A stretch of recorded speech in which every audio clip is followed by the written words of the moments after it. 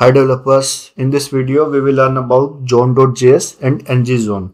Okay, so coming to Zone.js, it is external library used by Angular and we do not need to import it separately because it is bundled with Angular to enable automatic change detection.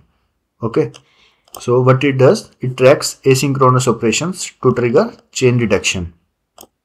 Asynchronous operations like set timeout, set interval, promises, HTTP requests, DOM events like button clicks. Okay, whenever these tasks completes, Zone.js informs Angular and Angular run its change detection mechanism to update the UI if necessary. Okay, let's consider the scenario without Zone.js.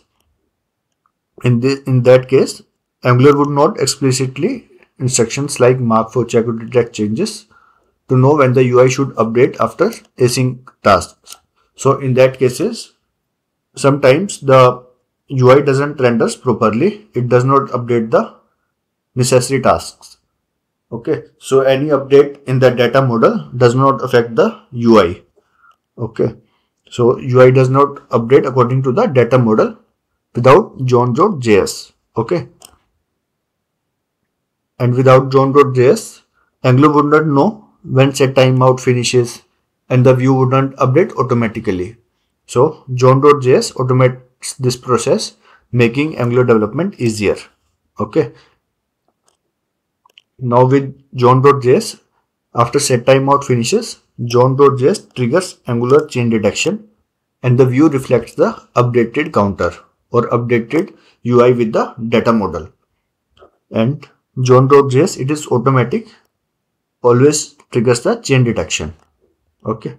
Now coming to NgZone, it is built on the top of Zone.js and it is a part of Angular core, offering APIs like run and run outside Angular. Okay. And NgZone allows developers to manage and control when to execute code inside or outside Angular's zone. Okay. And NgZone provides method to execute code inside or outside Angular's zone. So we have run method, which is used for triggering change detection, and run outside Angular method, which is used for bypassing Angular's change detection. Okay. And the default behavior is Angular's change detection runs after every async operation, even if it does not affect the UI. Okay.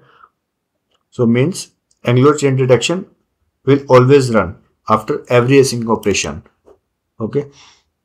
And outside Angular's zone, it means by running code outside the Angular skips the change detection for irrelevant tasks, reducing CPU usage and improves application performance. Okay.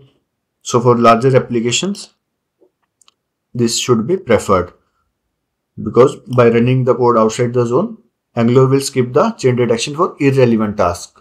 So for that, our application load time will reduce and application performance will increase. And it is not update automatic. It requires explicit calls to run. So this run method is required for explicit calls. Now next one is onPush and NgZone together.